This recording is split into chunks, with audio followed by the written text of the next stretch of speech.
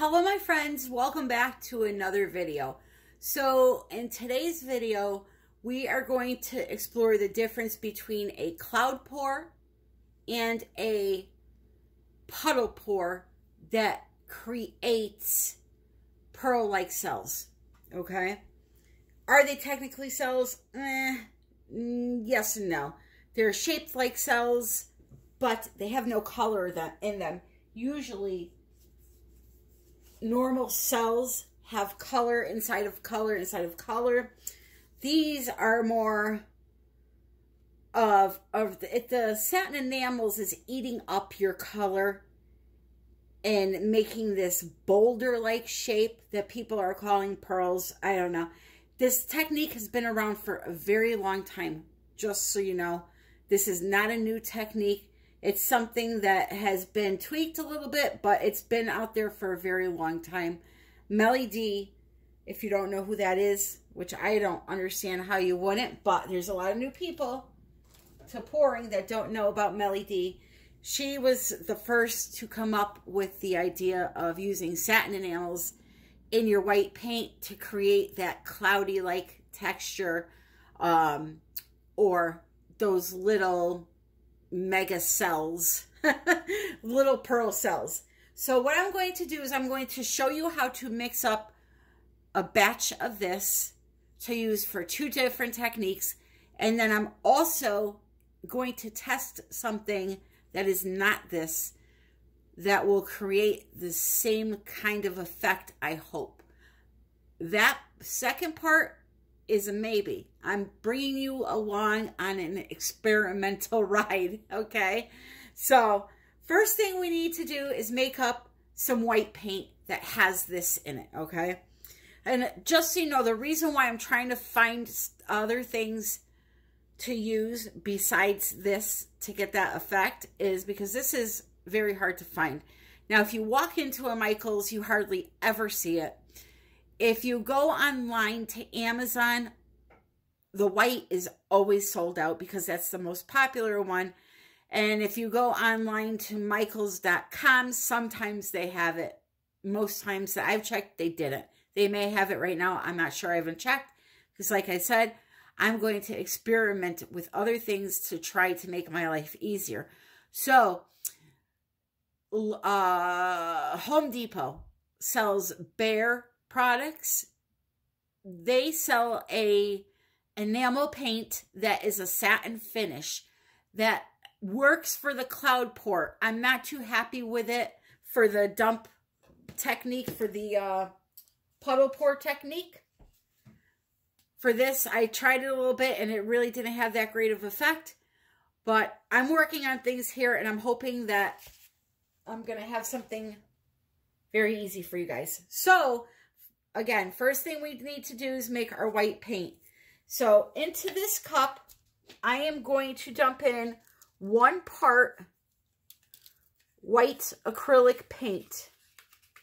Now, just like I tell you with the bloom recipe, when it comes to something like the cloud pour or anything where you're trying to get a special effect other than your normal average acrylic pouring effects, chemistry matters. So, I know that from over the years using it, Artist Loft Flow Acrylic works. And I also know Winsor & Newton works. I have not tried Amsterdam or any of them yet. But I know that those two paints work. And a lot of people use Artist Loft white anyway, so that's good. So, 1 part paint, 2 parts Floetrol. I have it all measured out here.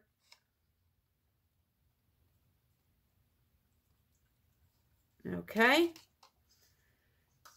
Don't mind my cat. She's over here drinking.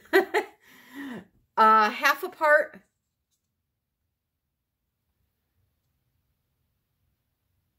of pouring medium. I'm sorry.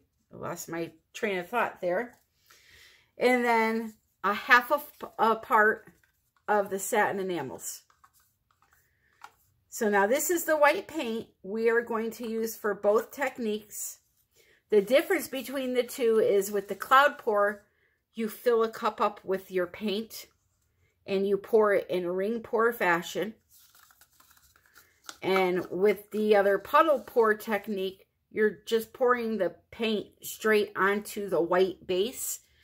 And you are tilting around a lot to get those special little tiny pearl cells, okay? So, we're going to mix this up.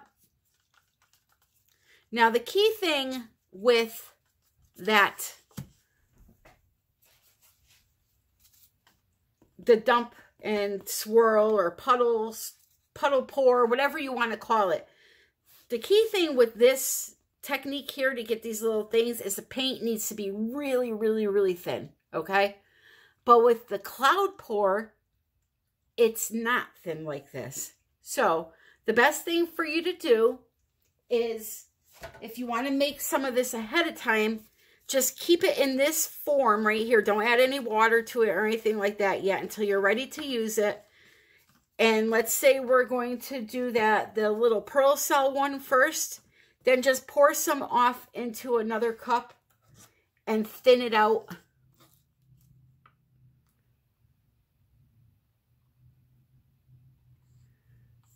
Leaving this for when you want to do your cloud pours, okay? Because you want it to be a little bit thicker for the cloud pour.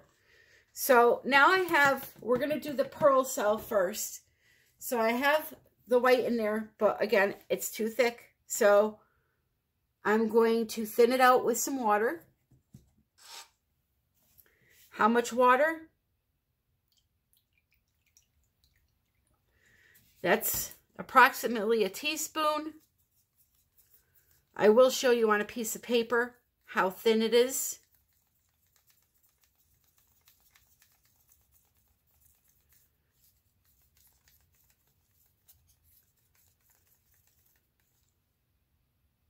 That's still too thick. So here, I'll use an actual teaspoon to, teaspoon.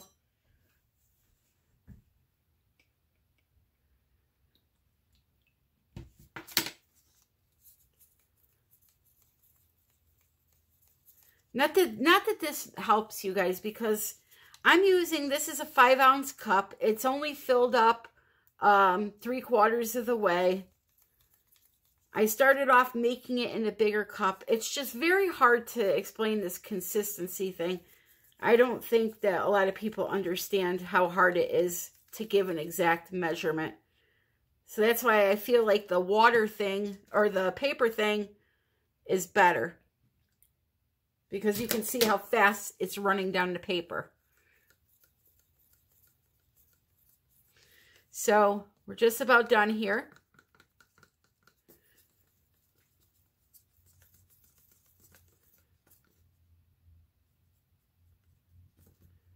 I think we're going to go a little bit more.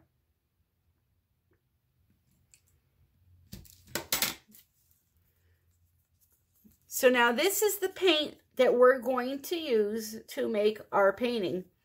It's going to go on the base, and we're going to pour our colored paints on top of it.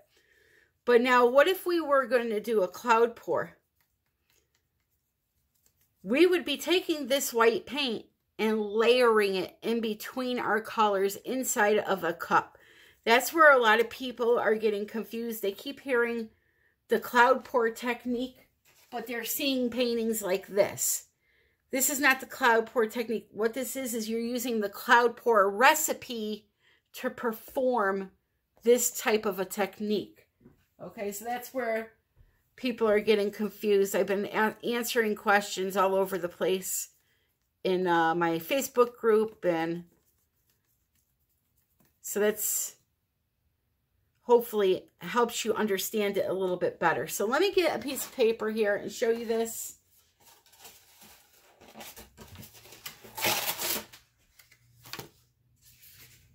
This way you'll know approximately how thin it is.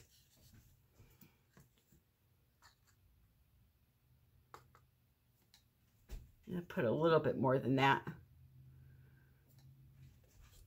Let me just make sure that I'm in focus here in camera.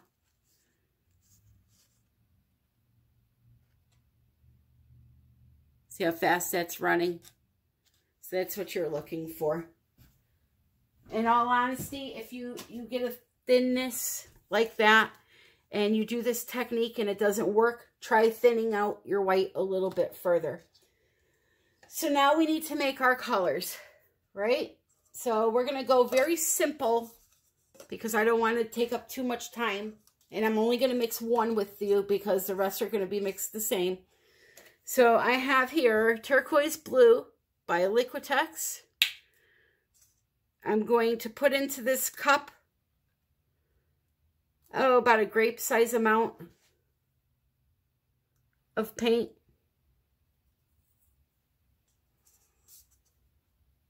Okay. If you want to make more, you can make more. The Floetrol I'm going to add to this, I'm just going to cover. I'm going to pour it in the cup until the paint is covered. Okay. This is Floetrol. I just strained it into a bigger, another container. And then a little tiny splash of pouring medium. Here, I'll show you on a spoon how much I'm putting in.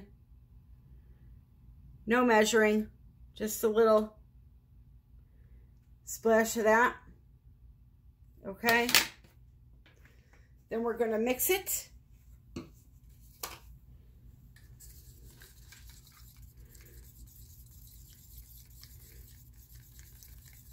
And you're going to use water until it is the same consistency as your white. You want everything to be the same, okay? So we'll add some water.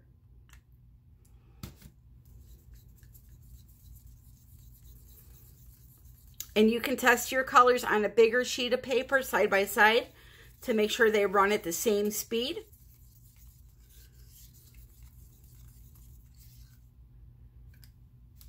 And again, like I said, if this isn't working for you, then your paints are probably too thick or you haven't added in enough satin enamels.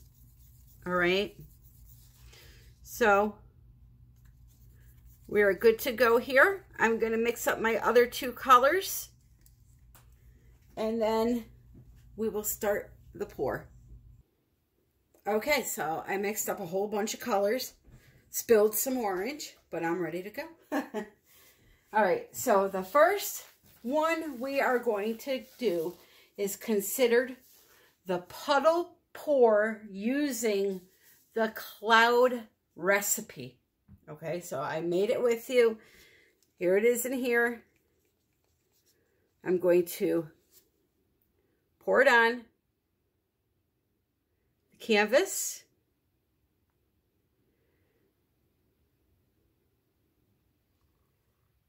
Just like that. And then I'm going to pick a couple of random colors and pour them in a puddle fashion in the center of the white. You could do this any way you want. You could string it through. You can put it in a cup and pour it out. Whatever way you want. It all works, okay? So the first color I have here is a Prussian blue.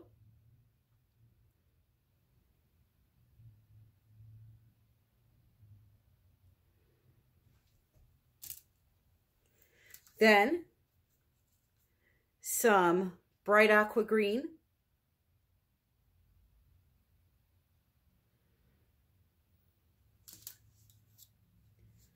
And how about some cherry yellow? Just like so. All right, now the key with this technique to get those little pearl-like cells is you have to stretch the paint. So you can't focus on your design. Well, you can a little bit, but if you're trying to keep a design that you made in here in the center, it's not going to happen, okay? So the key is to stretch the paints out.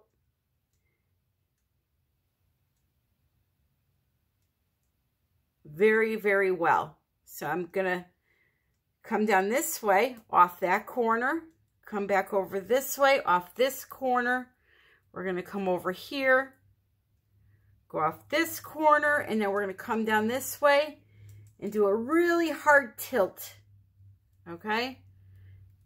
We tilted off so much of that paint. Okay? And then you're going to sit and you're going to let it do its job. Now, it doesn't happen instantaneously. You have to wait for it to develop. So what we're going to do is I'm going to pause. I'm going to put you on time lapse. And when it's done, I will come back.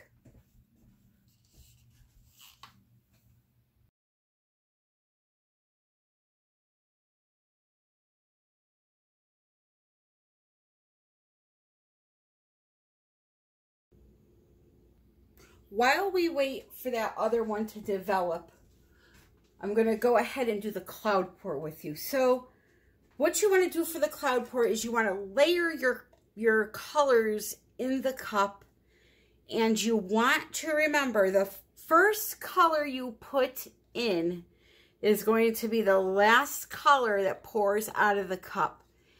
When doing a cloud pour, you want the center to have the white puffy cloud look. So the first color you're going to put in this cup is going to be some of your white mix that we made at the beginning of this video. Now, consistency wise, you want this to be the same consistency as your average ring pour would be. So average consistency would cover a ring pour, a dirty pour, a straight pour, just your average consistency, okay? So I poured some of that into this little cup so I don't have to thin all of it out. I'm going to, you know, save that for after.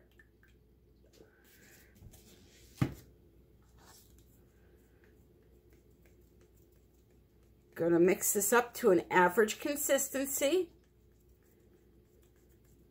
And I will show it to you on a piece of paper. Or actually, no, I'll show it to you on a piece of paper.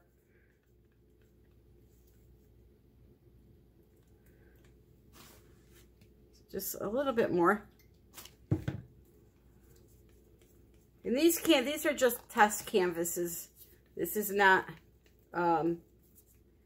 anything special. So I didn't even tape the backs of them. I'm just laying them right in the wet paint. All right, so we're good there. Let me show you what this looks like here.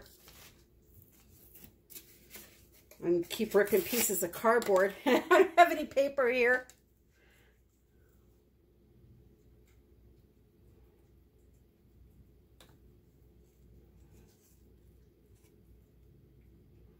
So just your average. Hopefully you saw that. If not, I apologize.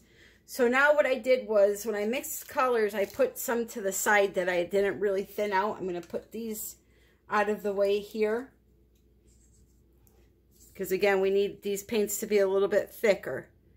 Okay, so some of them are a little too thick still. So I'm just going to add a touch of water and we're going to go for this. So try to envision what you want your ring pour to look like. Do you want it white in the center with then yellow, red, blue, like work out a rainbow pattern? Or, you know, it's all what you want. You can mix them all together. I'm going to try to go for a little bit of a rainbowy pattern. So into the cup first goes the white. Okay, just a little bit. Then I'm going to grab some of my yellow that is here. That might have been a little bit too thick, but I guess we'll find out. Some red.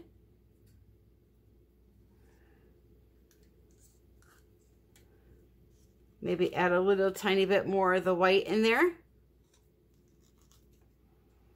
Then I have bright aqua green.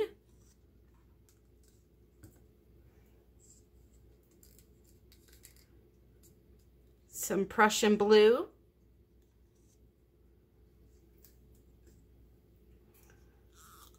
Some more white. And I think this purple might be too thick. Bear with me 1 minute here. Yep, just a little bit too thick. I'm going to thin it out just a little bit to get it to what the rest of them are.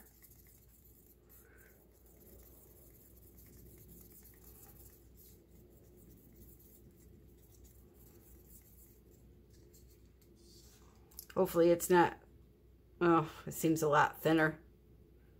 No, we'll go with it. We will go with it. All right, and then I'm going to end with some white. Onto the canvas, I'm going to dump the rest of my white there. Okay. And now I'm going to start pouring nice and slow. Get it going. And then kind of move my hand in a circular motion. This might be too much paint, but we'll see.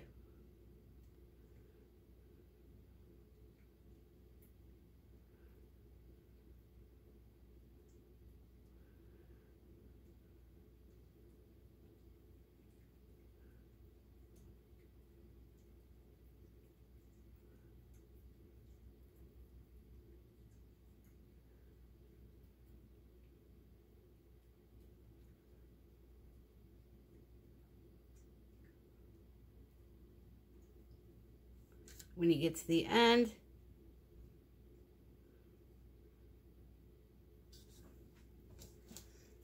try to catch that drip so it doesn't throw off your design. It still got me a little bit, but it is what it is. So before I go ahead and tilt this, I just want to show you what's going on. See all that? Starting to happen. All the cells. They look like little eyes. It's actually pretty cool.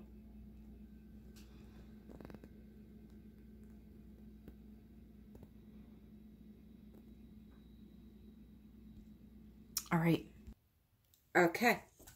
So I'm going to take a color, any color here, and just kind of put it on the outside to help my paints go along the canvas. Let's see here. Put a little more of the yellow. Just to kind of lubricate the canvas a little bit. Because what will happen is, if you go to roll or tilt this beautiful ring pour on dry canvas, what it does is it rolls over on it, the rings that you've created, and it kind of disrupts the pattern. So having some paint there is good, is a good thing. So I'm going to go this way first, nice and slow.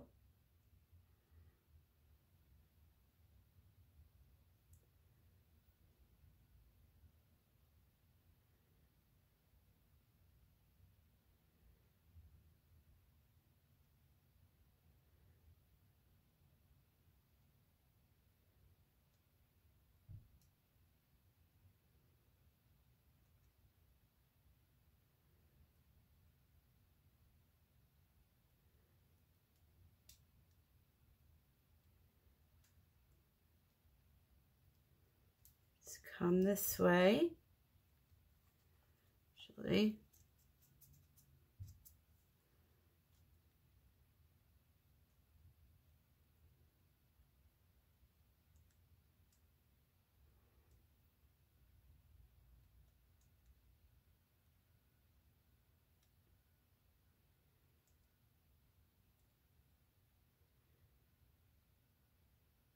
Oh, this is a really groovy looking painting so far.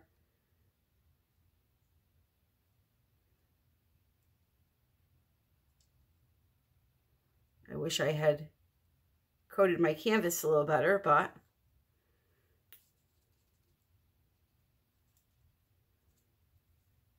that go that way. We'll come down this way.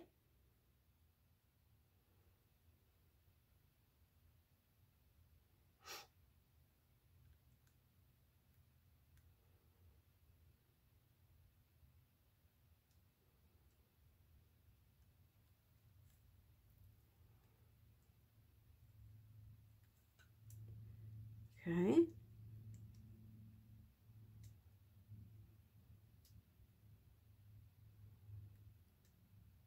Kind of bring it back to the center.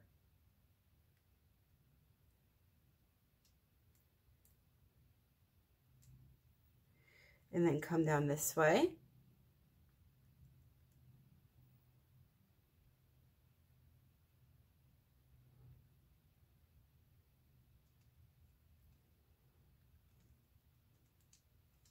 And now I want to concentrate on really opening up this center white area.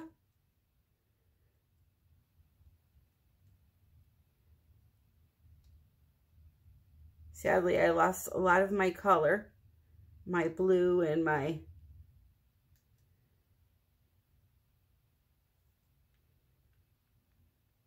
purple and red.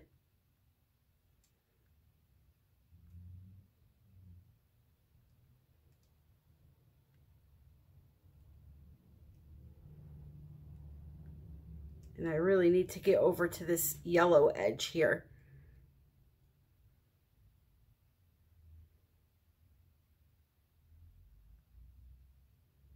So I'm going to come down really sharp, like really tilt, and then do that. Bye-bye.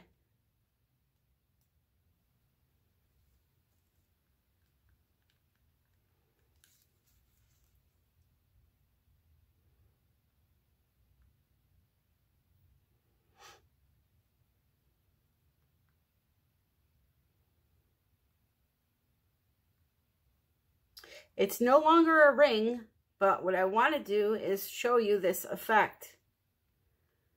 That is really what I'm trying to do here.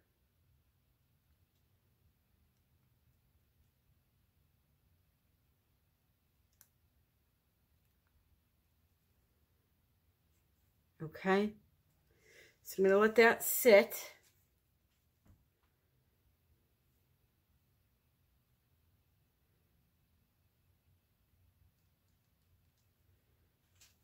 So that you can see that white puffy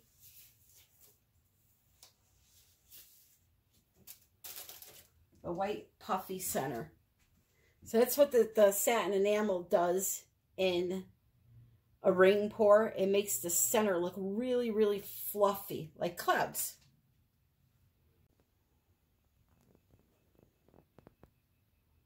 I'm not fond of the color. I love that center. Boy, do I love that center. And you can see all the little odd things that are forming now.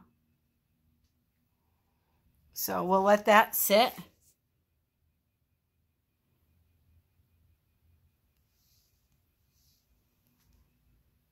And we'll check on our other one. So you can see here, there was not that much. I tilted a lot of the paint off. So wherever the paint was left, you can see you got the little pearl cell things going on there. But this was not a good painting, like aesthetically. There's hardly no paint on it. You know, I lost a lot of it. But we're going to try my mixture now to see if what I'm thinking is right. So let's do that really quick. So I figured I'd zip through this part, and then if it worked, I would tell you what it was. So it definitely works, and I'm definitely going to be showing you next what I mixed to make my very own Satin Enamels product.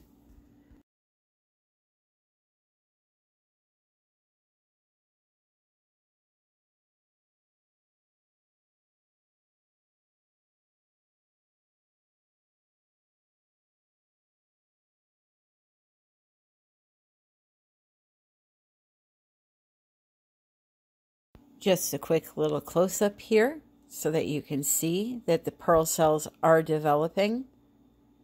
This one area here with all the blue, I didn't stretch that quite enough, so that's why you're seeing minimal, if anything, there, but the rest of the areas worked really, really well.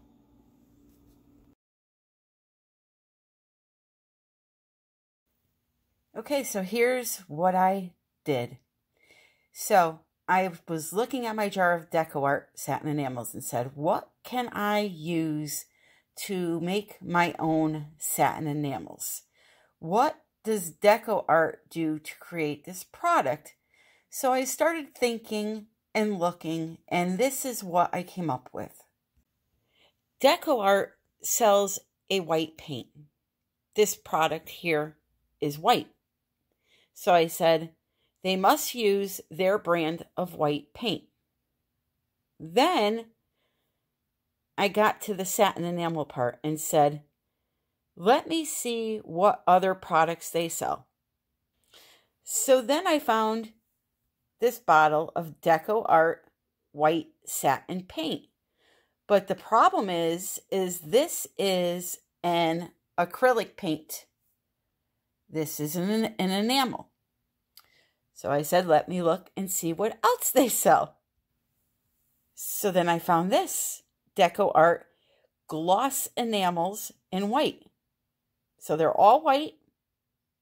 We have a regular acrylic paint, a paint that has a satin finish to it, an acrylic paint, and then an enamel that has a gloss to it. And with research, figuring out the bloom recipe, I know that gloss creates cells. So what I did was I took this and I filled up a cup with the white paint, just a little Dixie cup full of this white paint. Then I took 2 more Dixie cups and I filled them both halfway, half with this, and in the other cup, half of this. I combined all 3 together, so I had 50% this, 25% this, 25% this, making it 100%. And once I blended them together, I basically had this. That's what you just saw me use in that experiment video, and it worked. So here's the other thing. This is $9.99 for an 8-ounce jar. This is $9.99 for a 16-ounce jar. This here is $5.99 for an 8-ounce jar. And this one was $7.99 for an 8-ounce jar. So if you do the math, this was $24 approximately. And if you add it all up, we have 32 ounces of product we're making. If you were to buy 4 jars of this to equal 32 ounces, it would be $40. So essentially, it is half the cost to make your own. So now I'm just going to show you really quick time lapse me mixing this stuff up so you know what I'm talking about here. And ta-da, if you're ever in a pinch, just get these 3 products, which they have a lot of the times, and you'll be able to make your own. Okay, 3 cups. First, a full cup of the acrylic paint, a half a cup of the satin acrylic paint, and a half cup of the gloss enamel paint. Combine all 3 into a container, airtight container, and then you can store this for later use. You have your own Satin Enamels, and also in a minute here, you're going to see how the body is identical to that of the actual Satin Enamels.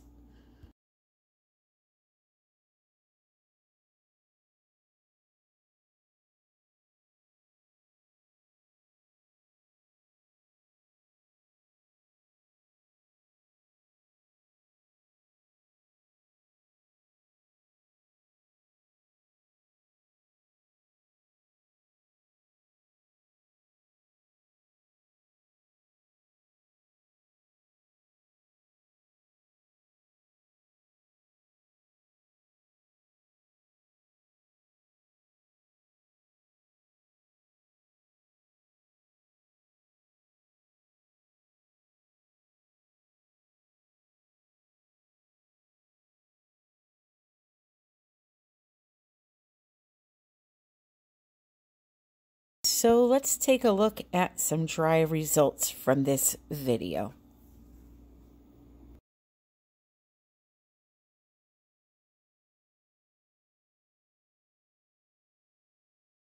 So here is my DIY Satin Enamels painting, all dry. As you can see, the cells stayed exactly as they were. I'm not very happy with that big blue area in the center, but that is my fault. And here is my cloud pour painting. And I'm telling you, at first I didn't like this, but I am so excited to resin this. I think it's going to be really, really pretty, and I'm going to do a lot more of these. So I want to thank you for joining me. Don't forget, everything you need is in the description below as far as coupon codes, links to Amazon, links to Facebook group, other social media. If you enjoyed the video, please subscribe and please like. And until next time, my friends, I wish you nothing but the best and happy pouring.